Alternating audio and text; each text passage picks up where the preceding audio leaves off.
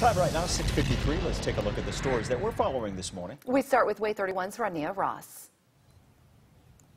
We will get to Rodnia. This morning, we are expecting to hear from local officials after Jackson County reports its first coronavirus-related death. The Alabama Department of Public Health says the woman was a part-time worker at the Jackson County Courthouse. We learned she died at a hospital in Chattanooga. The woman's co-workers were notified of her positive test results, but the incubation period from the last day the woman worked has passed. The Jackson County Courthouse is closed until April 6th. Sierra.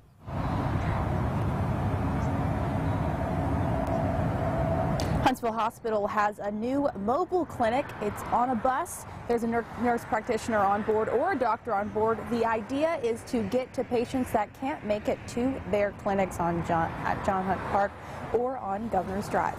Pat.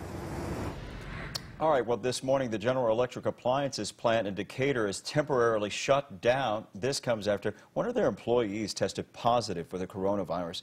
According to a statement from the company, the employee has been quarantined, and anyone who was in the immediate proximity was notified and asked to self-quarantine from home.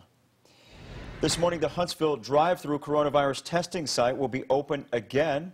Patients do not need a doctor's note to be tested. The clinic at John Hunt Park on Airport Road will open at 9 this morning. There's an on-site physician to evaluate anyone who does not have a doctor's note. Marie? The number of coronavirus cases in Alabama is growing. Less than 30 minutes ago, we learned there are now 440 cases in the state. That is up from 386 from last night.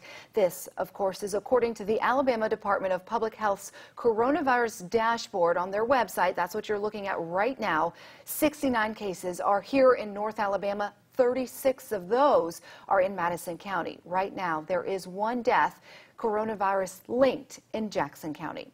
And this morning, we're learning 2 teachers in Madison County tested positive for coronavirus. One teacher works in the Huntsville City school system, the other in Madison County school system. School officials say based on when the teacher in their district, we're talking Madison County, had contact with the school system, the final date of concern should be Saturday. That's March 28th. Carson?